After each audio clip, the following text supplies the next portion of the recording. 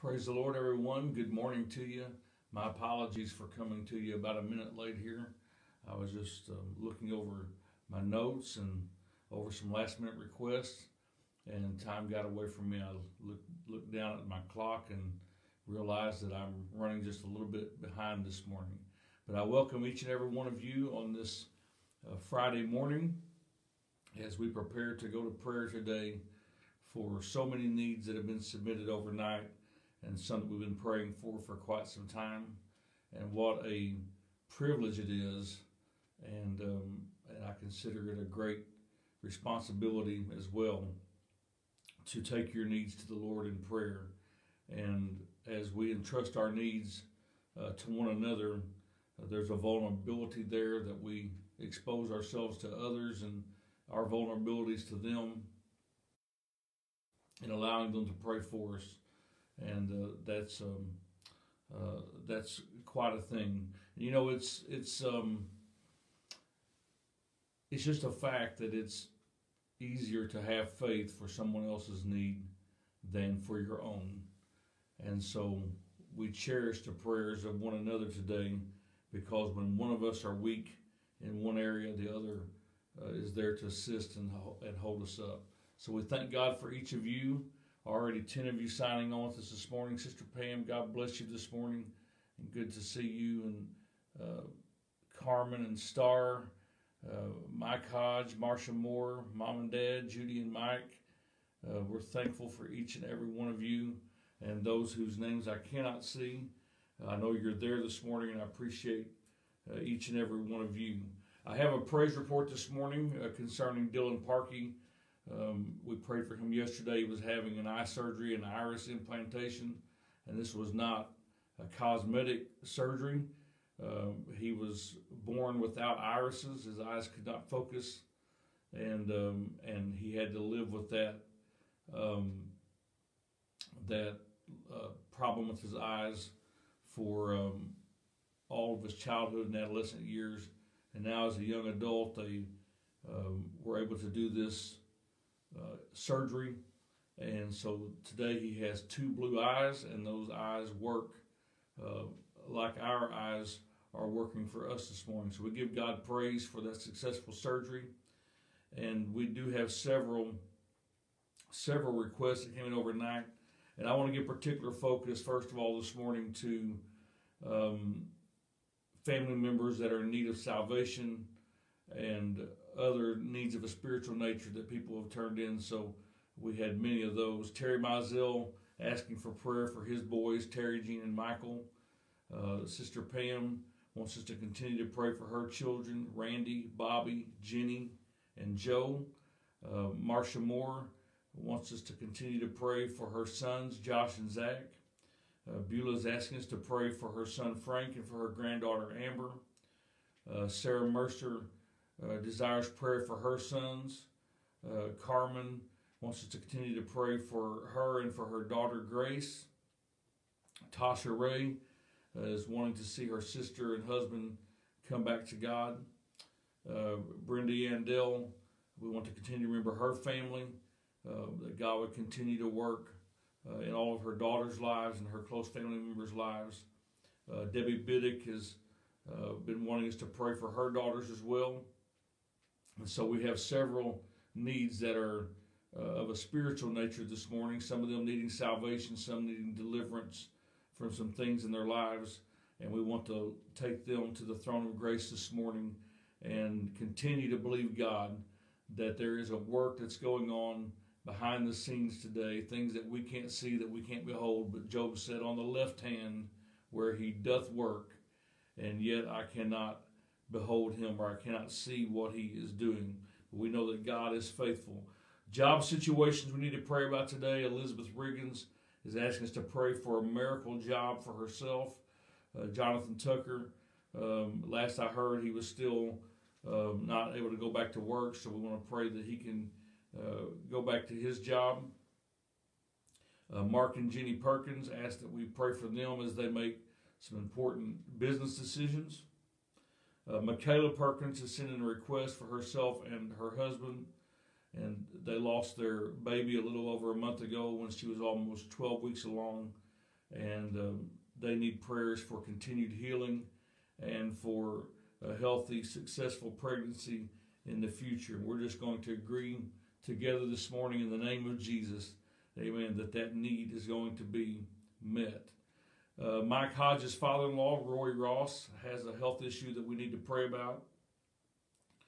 Carmen's sister is in serious pain with a possible illness relapse, and I'm assuming that this is Tracy. She's having considerable pain in her arm, and so we want to pray for Tracy this morning. Also, Carmen submitted another request here this morning for a person named Terry who desperately needs a liver transplant and a hip replacement. He's a veteran, and the VA is not readily addressing these severe health problems. We want to pray that this would all get straightened out, and we want to trust in God this morning to reach down and to touch him in a supernatural way. Evangelist Doug Kleindentz is asking for prayer for his wife, who is having surgery today for stomach issues. Also with stomach issues, my Aunt Evelyn Marshall. We want to continue praying for her. We want to keep praying for Adam Lane. I did not receive an update yesterday, but he had been airlifted to Missouri Baptist Hospital in St. Louis for possible surgery on his pancreas. He's been battling C. diff infection. He's been on dialysis and on a respirator and just in really bad condition. And this is the son of a second grade teacher here in Puxy Coast. We want to remember his mother, Cheryl, and his family as well today as they're going through this situation together. Roxanne Carson's needing prayers. She has recurring brain lesions. Shirley Strider's brother-in-law in the ICU with blood clots near his heart, also affecting his kidneys. And there's also need in that family for salvation. Jamie Dixon has end-stage cancer and is in need of salvation. Others who are battling cancer, my cousin Pam Bunch, her father-in-law is battling cancer. Brother Steve Williford has early-stage prostate cancer. Michael Boland and Delbert Bryant both are struggling with stage 4 lung cancer. Diane Escher and Caden, Lorelei, all battling today. The first two there with cancer, and Lorelei with leukemia, only 2 years old. Let's remember Brenda Frazier. This is Brother Arnold's mother. She has stage 4 kidney failure. Louise Horn has a blood disorder and needs prayer today. James Pearson, high blood pressure. Nick Cersei and Brandy Bryant, we're believing for recovery for them from stroke. Gerald Yealy, we're continuing to pray for him as he's going through the ups and downs of recovery after a traumatic brain surgery. My father and my mother-in-law both need healing of Parkinson's today. And then we have several COVID cases that we're praying for. We want to continue to remember Pastor Gary Ratliff's daughter in Pennsylvania. Missionary Judy McCarthy's mother, father, and sister all are battling the virus. Reverend Eli Hernandez, the last update I had on him as of last night, the doctor reported that he's still in the same place he's been all week, and that is on a ventilator, stable and sedated, while the doctors are waiting for his lungs to heal. But that's a vastly better outlook than where we were last week at this time, as they had given him just 48 hours to live. And then we saw a drastic turnaround, and we give God praise for that. So let's continue to remember Bishop Hibbert, James and Irma Campbell, and Jessica. And if anyone has an update on them, Karen Pratt, if you're watching today, if you have an update on James and Irma, please share that with us. And Carmen, if you have an update on Jessica, let us know what you know, and we appreciate that. We appreciate each and every one of you joining together with us today in prayer, and we know that God is moving, and He's going to complete the work that He started in all of these needs today. When we closed out our devotion yesterday morning, we were talking about the scripture in Job 36 that gives us a picture of actually the water cycle. And we're talking about changing the atmosphere around us through prayer. What we can do when we're in a bad situation to begin to change the atmosphere and to experience a move of God in our situation. And Job said that God makes small the drops of water, and they pour down rain according to the vapor thereof. And he said the clouds do drop that rain and distill upon man abundantly. And we talked about how that we are sending up vapor through our prayers and through our praise to God, so that means that we have the power to change the atmosphere wherever we are if we will stay committed to the process of prayer and worship. Now, there's one other variable in this whole weather scenario or analogy that determines when and where it rains. And it's something that we take for granted. It doesn't even get an honorable mention in our discussion of the water cycle. But that other element is the wind. And we take the wind for granted, both physically and spiritually. We assume that it's just something that happens to be there, but that is not true at all. Do you know what actually causes the wind to blow? If you don't know that, don't feel bad. I didn't either, so I had to look it up, and I had to study it out. And I found out that the answer is actually quite simple. What causes the wind to blow is simply changes in the atmosphere. When some air becomes hotter than the air around it, it rises, leaving a void. Cooler air then quickly flows into the void, but by doing so creates yet another void, which more hot air then rises to fill. And this creates circulation, and it is that circulation of air that creates the effect of wind. The more air that is displaced, the greater the circulation, and the stronger the wind becomes. In the physical realm, we have described the causes of wind as atmospheric changes.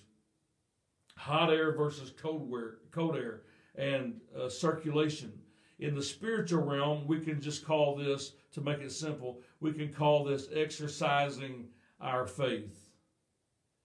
The air particles in the natural realm that are the actual substance of wind are invisible. Likewise, the substance of spiritual wind cannot be seen or comprehended through the faculties of the flesh. But Hebrews 11:1 tells us, now faith is the substance of things hoped for, the evidence of things not seen. So if we want to cause the wind to blow, if we want the rain to be brought to us, or if we desire for the wind to begin to blow harder, then we have to begin to exercise our faith. The more we exercise our faith, the more effort we put forth to change the atmosphere, the greater the wind of God's Spirit begins to blow upon us and upon others in our lives that we are praying for. Now, how do we exercise our faith?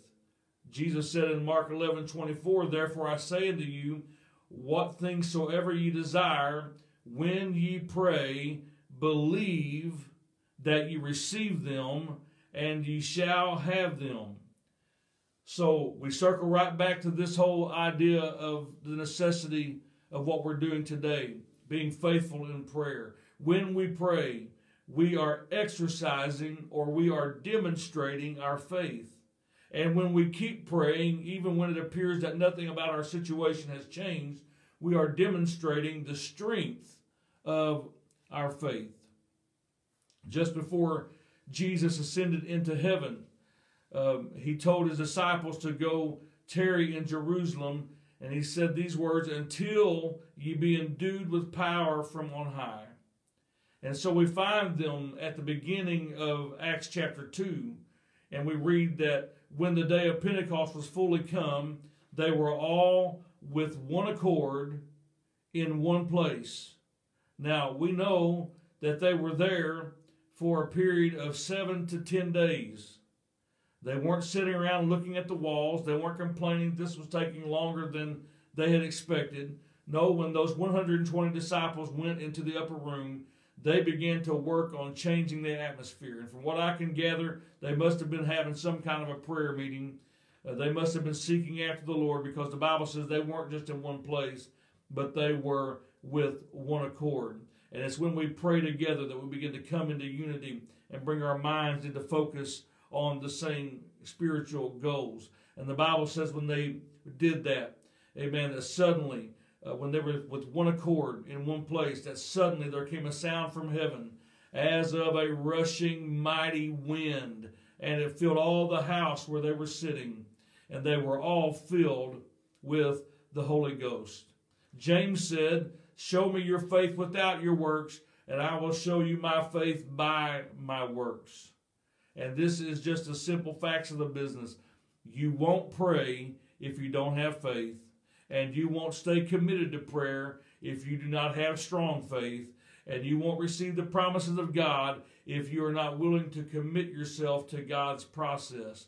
But if we are committed to this process of prayer, and I thank God for each one of you that are so faithful to join us either live at 7:30 on every weekday, or you watch this video at some later point throughout the day and pray along with us. But it is that commitment to the process, even when we do not see immediate results, even when we come back day after day and we have this list here and we're reading some of the same names and praying for the same needs of many that we've been praying for many, many days. We do not let that deter us because we do not see immediate results.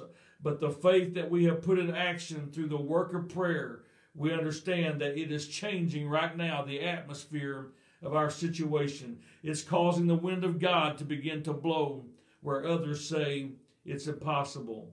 For 7 days, 120 people continued in committed, steadfast prayer until the promised power arrived. 7 times Elijah sent his servant to look for a change in the weather forecast. And we preached that like he said, go look. And each time he came back and said, nope, there's nothing. And Elijah said, go again. And this went on 7 times. That's not the way that it actually happened. Elijah said, you just keep going until you can come back and give me the report that I need to hear. And I'm going to be right here praying until that change happens. Amen. Now, Elijah was saying, don't bother me with the bad news before I've had time to work on changing the atmosphere. Amen. The Bible says that after the 7th time, the servant returned with the evidence of an atmospheric change. He said, I see a little cloud arising out of the sea like unto a man's hand. And Elijah, who had persisted in committed, fervent, effectual prayer that entire time, he jumped to his feet and he said, that's all I got to know. You better tell Ahab to head for the house, because if he doesn't, the storm is going to overtake him. Amen. And it wasn't just that little cloud that the storm came from. That was just the first evidence. The Bible says that meanwhile, it came to pass that meanwhile, that the heaven was black with clouds and wind, and there was a great rain. Maybe today all we see is just that first evidence, just that little cloud, or maybe we're still waiting to see it. But we're going to keep praying. We're going to keep believing. We're working on changing the atmosphere, and we're going to see the change happen that we need to see in these needs today. Amen. God's revival church was birthed through committed, persistent prayer.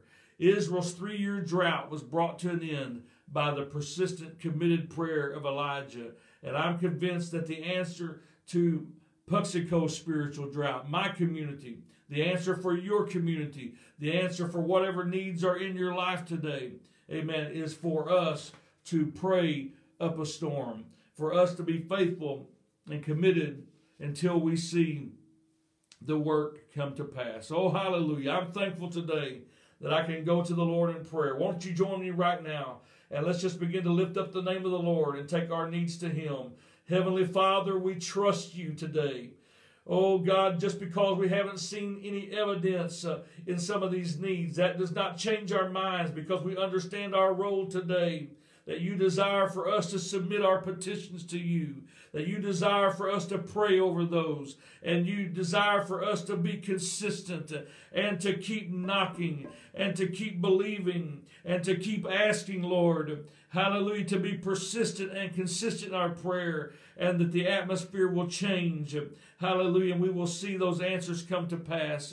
And so we trust in you today, Lord, as the source of every good thing. It all comes from you, in whom there is no variableness or no shadow of turning. You are the only one who has limitless resources. We do not trust in the government today. We do not trust, Lord, in our own ability to earn a living, but we trust in you, the one true and living God. Hallelujah. You are able to do all things, and we give you praise and we give you glory. You're able, Lord, to take every impossibility and make it possible. Hallelujah. When we speak in faith, mountains have to move. And we give you thanks, God, for the power that you've given us through prayer and through the exercising of our faith in prayer this morning. And we pray over all of these needs, trusting you today, God, as we glorify your name and as we desire to see you lifted up and that all the earth would know that you are God. Hallelujah. We bring these needs to you today, praying your will to be done. We pray especially, Lord, for the spiritual needs, God, that are in our lives today, for our family members that are away from you, our family members perhaps that are struggling in their faith today, God, and we pray for a great move in their life. Lord, we pray that the atmosphere will begin to change in our families right now. In the name of Jesus, we pray for Terry Mizell's boys today. You see Terry, Jean, and Michael, Lord, they've both had such a great experience with you in the past. And Lord, that's still there somewhere deep in their hearts. And we're believing, God, that you're drawing them back even now by your Holy Spirit. We pray for Pam's children today, God, for Randy and for Bobby and for Jenny and for Joe. In Jesus' name, Lord, we claim their souls, Lord, for the glory of your kingdom today. Hallelujah. For your name's sake, Lord. Hallelujah. Move in their lives today. We pray for Marcia's sons, for Josh and for Zach right now, God. Lord, they likewise, they know you, God. They've experienced your power in their lives. And we believe you, God, just to draw them back to where they need to be. We pray for Frank this morning, Lord, and for Amber. We believe you for deliverance in their lives today, God. We pray for Sarah Mercer's sons today, Lord, that you would move in their lives. We pray for Carmen's daughter today, God. Lord, that your spiritual work that's going on in her life, Lord, would come to fruition. Hallelujah. Strengthen her today spiritually. God, strengthen her mind today. Encourage her today. Lord, let her grasp a fresh hope today in Jesus' name. We pray, Lord, for Tasha's sister, Lord, for her husband today, that they would come back to you. We pray for Brenda's family, Lord, for salvation in every family member, in every home. Hallelujah, that a great work would be done in their lives. We pray for Debbie's daughters today, God. Lord, that you would move in their lives and their relationship with one another and with you. In Jesus' name, we thank you, God, for moving in the lives of all of these people. God, we pray for Jamie Dixon, Lord, who has that physical need of end-stage cancer, but more importantly, Lord, God, he needs to be drawn back to you, Lord. We pray you would deal with his heart today and minister, God, that he, Lord, would be able to live for you, God, and whether he experiences physical healing or not, God, we know that the most important part of this is our spiritual well-being. In Jesus' name, move in his life right now. God, we bring every job situation to you. And these that we're mentioning right now are just representative of so many who have been laid off from their jobs. Millions of Americans today, Lord, that are not able to work. And in other countries, the situation is dire as well, God. But we believe you, Lord, and as we pray for these, we believe you're going to move in needs all around the world with people that have similar situations, because you are no respecter of persons. And so we pray for Elizabeth today, God. You have a miracle for her in her job situation. We pray for Jonathan, Lord, that he would be able to go back to work. God, we pray for Mark and Jenny today, Lord, that you would guide them, that you would lead them as they make decisions that are relative to their job situation and, Lord, to their business today. In Jesus' name, we thank you, God, for moving in our economic needs, Lord. Hallelujah, in our financial situations today. We believe, Lord, for you to move in our economy, that there would be a full recovery today. In Jesus' name. And Lord, now we pray for Michaela and Matt today.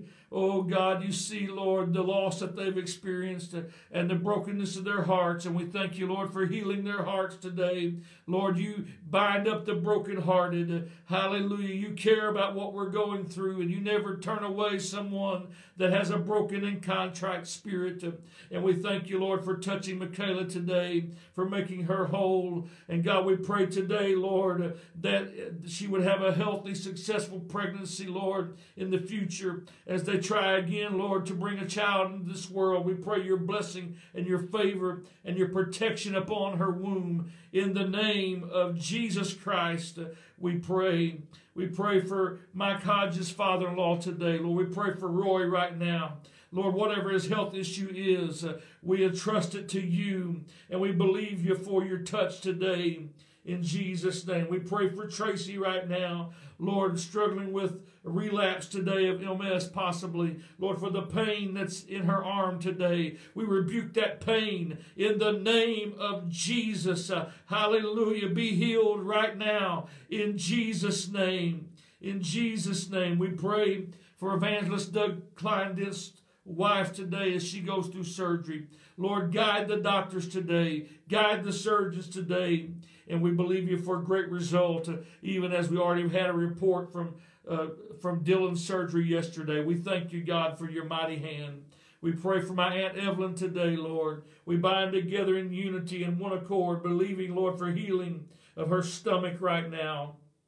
In Jesus' name, we lift up Adam Lane and his family, Lord, his mother Cheryl, God, his wife and his children today, Lord. Oh, God, we rebuke that C. diff infection in his body. Hallelujah. We believe, Lord, for him to be able to come off of dialysis, for his kidneys to function properly, Lord. Hallelujah. For him to be taken off of that respirator. Hallelujah. And to be completely healed for your glory. In Jesus' name. In Jesus' name. We pray for Roxanne Carson, Lord. We believe you, God, for complete healing of brain lesions today. We pray for Shirley's brother-in-law right now, Lord, that those blood clots that are so near to his heart would dissolve and be harmless in Jesus' name. Lord, touch his kidneys right now. And Lord, move in his spiritual needs today, Lord. Hallelujah. We pray for salvation in that family today. In Jesus' name. In Jesus' name. We pray, Lord, for all these that are battling cancer. Jamie Dixon, Brother Williford today, Lord. Michael Boland and Delbert Bryant and Diane Escher, Lord. We pray for Caden. We pray for Lorelei today, God. We believe you in Jesus' name, Lord, for healing of all types of cancer and of leukemia and every blood disorder. We bring Louise Horn to you today again, God, believing you for healing of that blood disorder in her body. In Jesus' name. We rebuke diabetes in Jesus' name. We rebuke kidney failure in Jesus' name. And we believe you for Brenda Fraser's healing right now. Hallelujah, from kidney failure. We pray for James Pearson, Lord, for healing of high blood pressure. Oh, I feel faith rising in this place today. Come on, children of God. Let's exercise our faith. Call upon the name of the Lord. Pray in tongues if you feel to do so. Let the Spirit intercede through you right now. In the name of the Lord Jesus Christ, we believe for a wave of healing. We do not believe and accept a second wave of coronavirus, Lord, but we believe for a wave of the healing power of your presence, Lord, of your virtue to flow, because right now someone has just touched the hem of your garment, and we thank you, Lord. In Jesus' name, we thank you. We thank you for Gerald's healing right now. We thank you for Nick and Brandy's healing right now. We thank you for healing from COVID-19, Lord, for Pastor Gary Ratliff's daughter, for her family, for missionary Judy McCarthy's mother and father and sister. We believe for complete restoration. For Reverend Eli Hernandez, we believe, God, that you're going to raise him up even now in Jesus' name. In Jesus' name, we pray for Bishop Hibbert, for James and Irma, and for Jessica, and we believe you for full recovery today, that their lungs would not be destroyed, that there would be no disability from this. In Jesus' name.